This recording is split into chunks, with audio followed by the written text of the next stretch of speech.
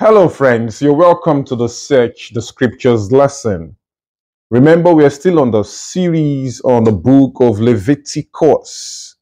It's a refreshing time, a time where we flip the pages of the scriptures, a time where we get blessed, edified by the Spirit of God via the scripture. Lord, we pray that you will breathe upon your word. And if you're just joining, and this is your first time coming across this video, we go through the scriptures. It's called the Search the Scriptures, from chapters to chapters. And the Lord has been blessing us. And also, please click on the like button. If this has been helpful, if these videos have been blessing you, click on the like button.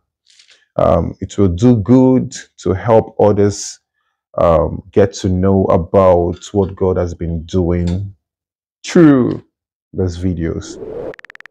Also, click. God bless you. Let's say a word of prayer. Father, we thank you for your goodness, for your love, for your kindness.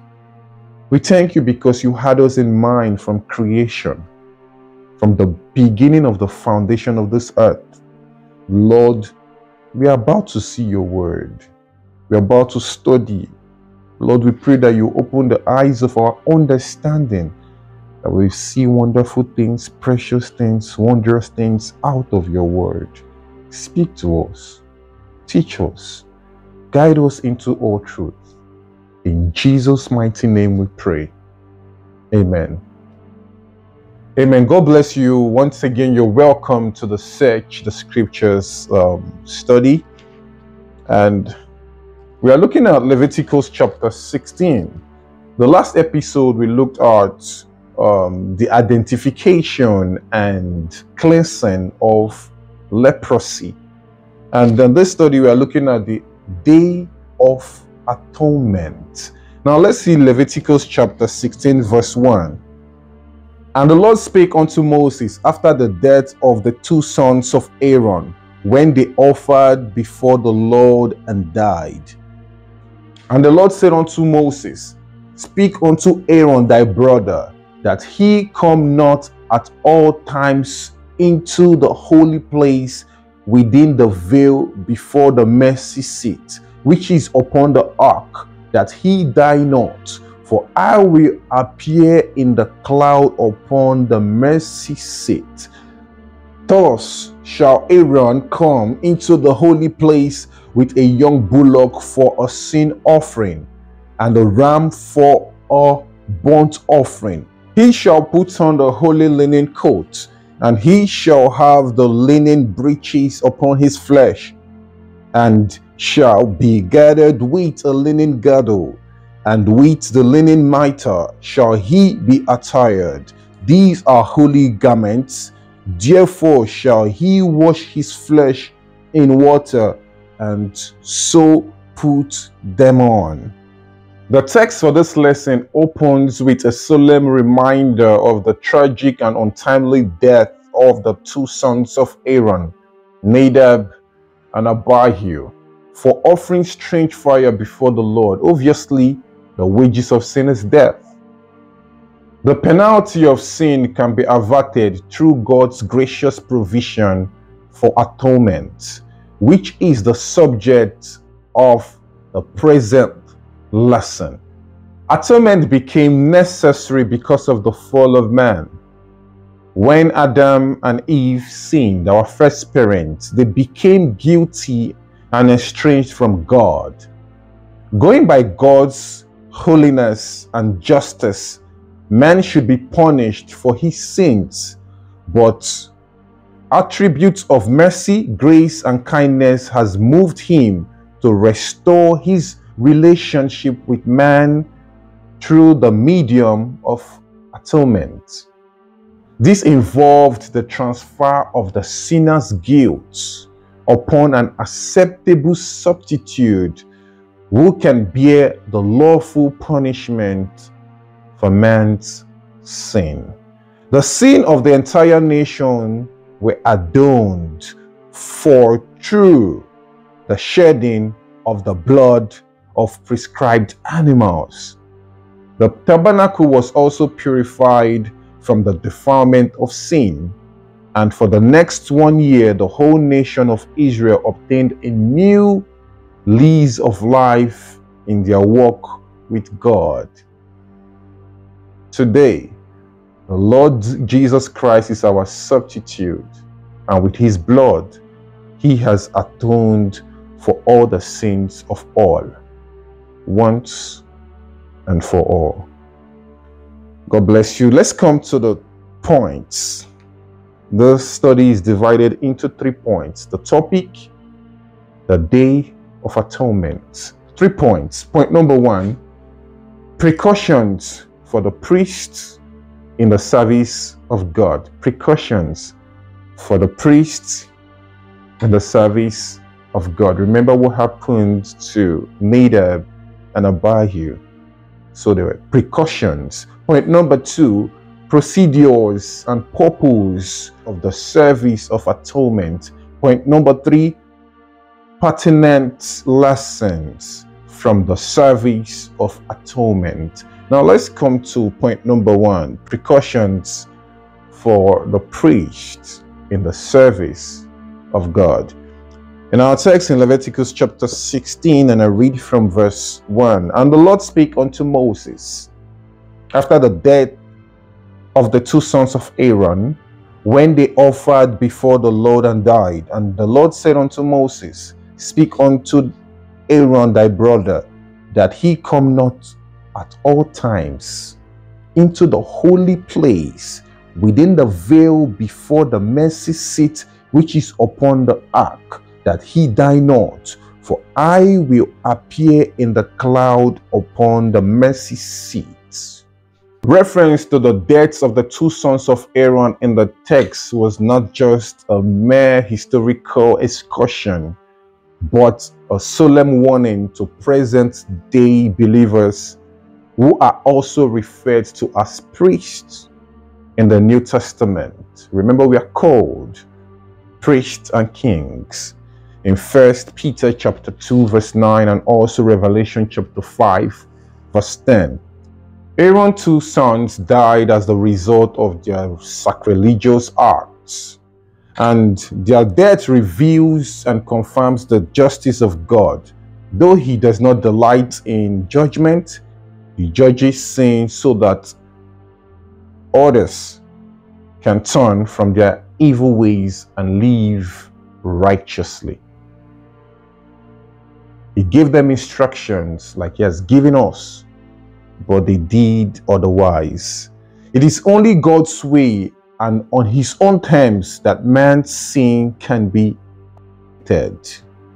Unwilling that any should perish, he says, but all should come to repentance. He revealed his own way of pardon through atonement. His own way, not yours, not the society, not the church. His own way. For all have sinned and come short of the glory of God.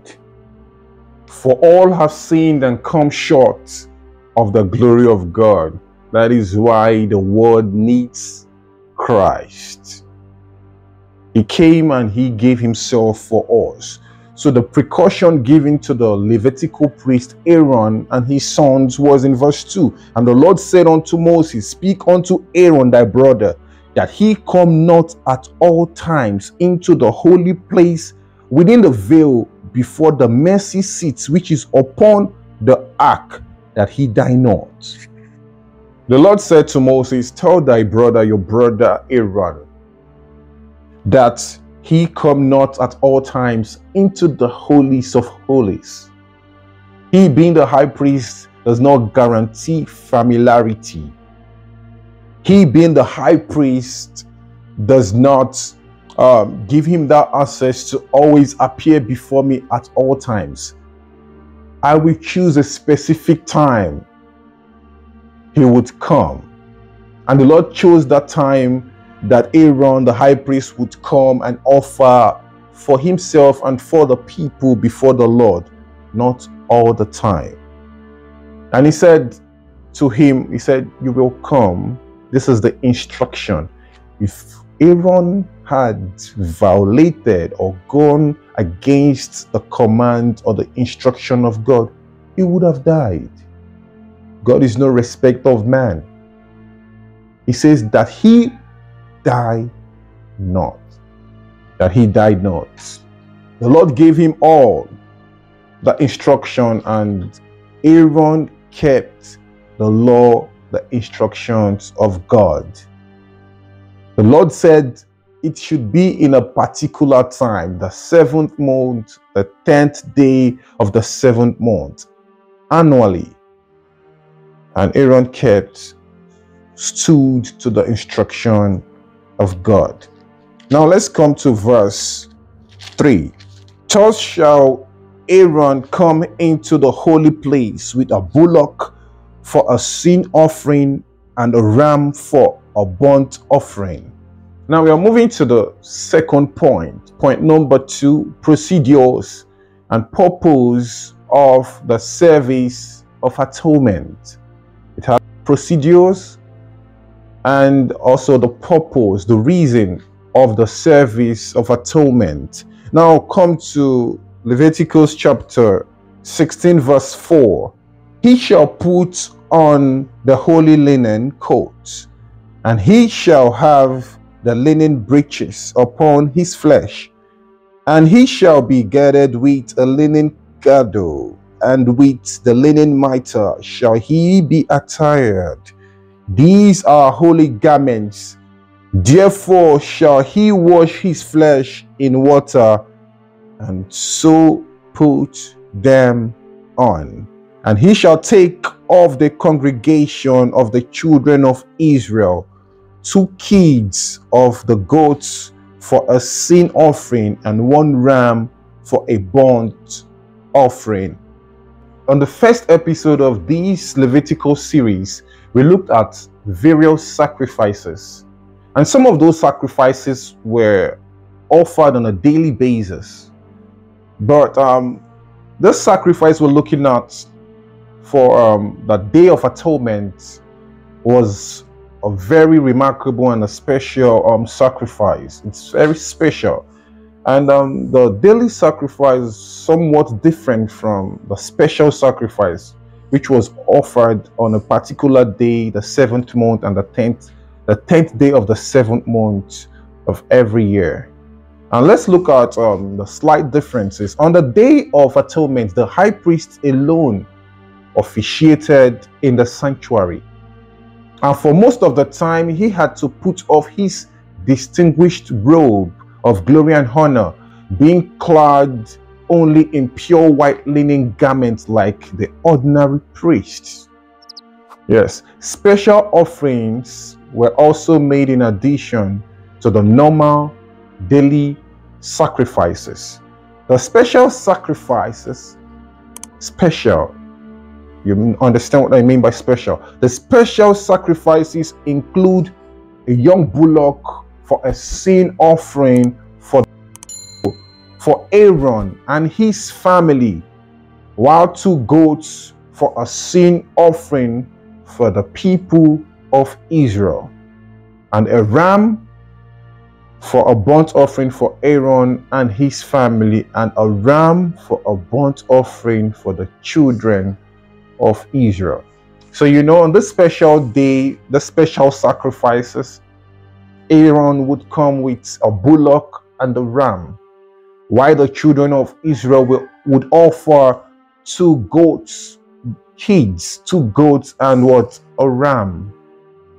Yes. Now this service on the Day of Atonement took several stages. 1, Aaron the high priest had to bath himself in water and put on the special sacred linen garments. 2, he presented the sacrificial animals before the Lord at the door of the tabernacle. He offered it like, Lord, this is it, at the door of the tabernacle. 3, he cast lots on 2 goats of the sin offering for the people, so as to determine which one to kill and which one to send away into the wilderness as a scapegoat. Yes, the priest would cast lots to know which should be killed and which should be led away as a scapegoat into the wilderness. 4. The sin offering were made. Then Aaron killed the young bullock for his own sin offering and collect the blood. Then he entered into the Holy of Holies, taking in one hand a censer full of live coals, which he had taken from the brazen altar. That should not be mistaken. Aaron would collect the fire from the brazen altar, and in the other hand, sweet incense, beaten small.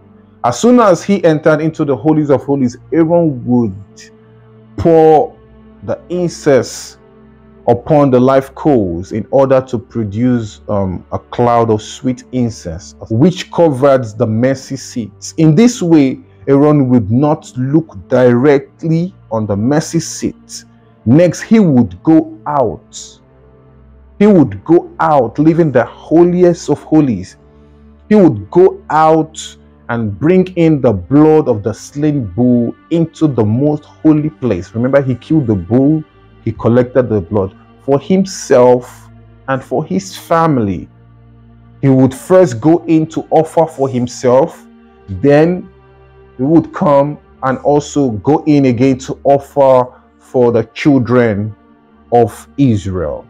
Aaron made an atonement for the holy place by staining the horns of the golden altar 7 times with the blood of the bull and of the goat. The remaining blood he poured at the base of the brazen altar in order to make atonement for the outer court of the tabernacle.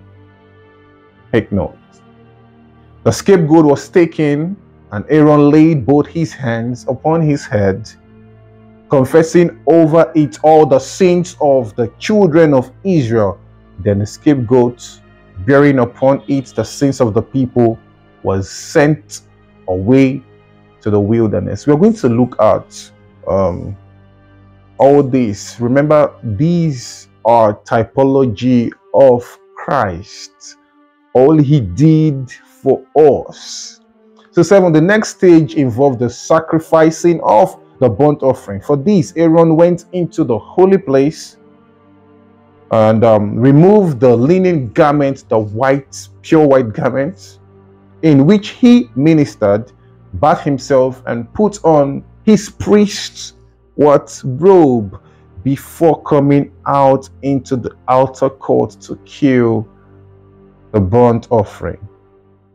He offered a ram as a burnt offering for himself and his family, and a ram of burnt offering for the people of Israel. While Aaron made atonement for the people, God commanded that the entire children of Israel maintain an attitude of penitence and sobriety. Now come to verse 26.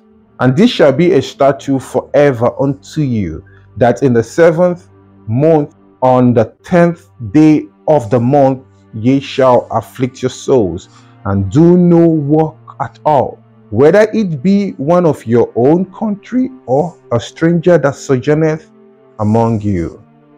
For on that day shall the priest make an atonement for you to cleanse you, that ye may be clean from all your sins before the Lord. It shall be a Sabbath of rest for you, and ye shall afflict your souls by a statute forever. Now let's come to the third point. Point number 3. Pertinent lessons from the service of atonement. Now let's look at Leviticus chapter 16, our text, and I read from verse 21. And Aaron shall lay both his hands upon the head of the live goat, and confess over him all the iniquities of the children of Israel, and all their transgressions in all their sins, putting them upon the head of the goat, and shall send him away by the hand of a fit man into the wilderness. Now let's look at the word atonement. The word atonement appears in the New Testament once, in Romans chapter 5 verse 11. And not only so, but we also joy in God through our Lord Jesus Christ, by whom we have now received the atonement. Atonement literally means repair done to restore damaged relationship. Man's relationship with God was damaged when he fell into sin in the Garden of Eden. In Genesis chapter 3, when man fell, Adam, God at the incidence of this breach promised an atonement by Christ, who he called the seed of the woman. Remember, he said in Genesis chapter 3 verse 15, and I will put enmity between thee and the woman, and between the seed and her seed. It shall bruise thy head, and thou shalt bruise his heel. The Old Testament institution of the Day of Atonement owes its original as a temporal representation of the promised atonement by Christ, that is the seed of the woman. In other words, atonement means reconciliation of God and mankind through the death and resurrection of our Lord and Savior Jesus Christ.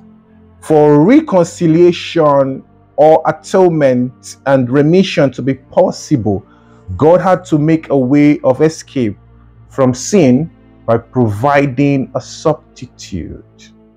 He provided a substitute. The scripture says, and almost all things are by the law purged with blood, and without shedding of blood is no remission. You know, all these were pointing to Christ, what Christ did on the cross of Calvary. When we look at the goats, the two goats, one was slain and the other, Aaron laid his hands and was led into the wilderness, is the scapegoat. And we can see these replicated in the life of Christ, what he did on the cross of Calvary, how he gave himself for us. And you know, he bore the sins of the world. In Isaiah chapter 53 verse 6, all we like sheep have gone astray. We have turned everyone to his own way, and the Lord had laid on him the iniquity of us all. The Lord had laid on him the iniquity of us all. You know, like Aaron placed his hands, confessed all the sins of the people.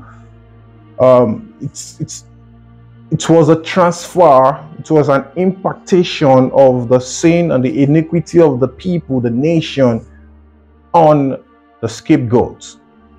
And that was what Christ did for us. He bore our sins, he took our sins, it was laid on him. He offered himself.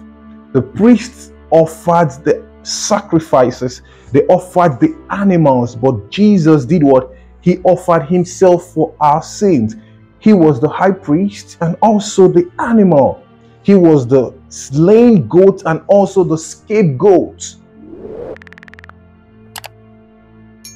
And he suffered for us. He died and he resurrected and he lives. The same way the scapegoat lives while the other died. And the question is, like the Bible says, the animal was taken outside the camp. Even after the other animal was slain, the animal would be taken off the camp to be burnt. And that is also like Christ. When he was offered outside the city. The Bible used in the Old Testament camp, without the camp, because they were living in tents. They were living in tents, so it was called a camp. But when they had moved to the land of Canaan, the promised land, the Bible says in Hebrews chapter 13, verse 11, for the bodies of those beasts whose blood is brought into the sanctuary by the high priest for sin are burned without the camp. Wherefore Jesus also, that he might sanctify the people with his own blood, suffered without the gates. Now we've gained access to enter through the blood of Jesus. We go by a new and a living way. And the question is, after you've heard all this, what Christ has done for us, we don't kill animals, we don't sacrifice animals anymore. He went into the holies of holies, not the sanctuary, not the tabernacle made with hands. He went to offer himself to the Lord. He gave his blood to make an atonement for us, to redeem us to the Father. And this time, he has made it, he gave himself for the world. The goats, the sacrifice made by Aaron, the high priest, was for the nation of Israel. But Jesus came for us. He came for the world. He offered himself to redeem you and I to the Father. And he resurrected on the third day for our justification. For your justification, for my justification. And the Lord wants us to come. Come boldly, come. He has given himself, he has made an atonement for our sins, but for only those that come believing. The Lord gave the people an instruction and he said, you gather around the sanctuary and you will afflict your souls. You will mourn, you will examine yourselves. And open your hearts in acceptance of the sacrifice made. And that is how it is today. Christ gave himself for us. And the question is, have you accepted? Do you believe? Do you believe that he paid it all? Yes, if you believe, that you accepted him into your heart. Have you allowed him wash you, purge you, purify you, make you clean again from every sinful, dead works of darkness? I pray the Lord will do it as you open up your heart. He will not cast you away. Come, and he will wash you. Let's say a word of prayer. Father, we thank you for your word, for what you have done to redeem mankind, to redeem us, to bring us in to the fold. Lord, we thank you for your word, for the sacrifice also on the cross. We could not save, and still we cannot save ourselves. And we are holding on to this promise. You died for our sins. You died to redeem us. And you resurrected on the third day for our justification. Thank you, Lord. Thank you, Lord. Thank you, Lord. I believe.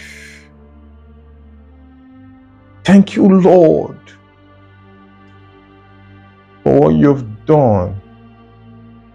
Lord, we ask for the grace to remain, the grace to hold on, the grace to endure even till the end. You grant to us in Jesus' name.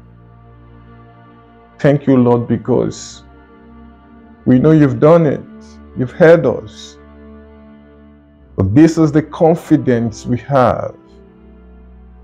And when we ask anything according to your will, you hear it us. May your grace abide in us, with us, and for us. In Jesus' name I pray. Amen.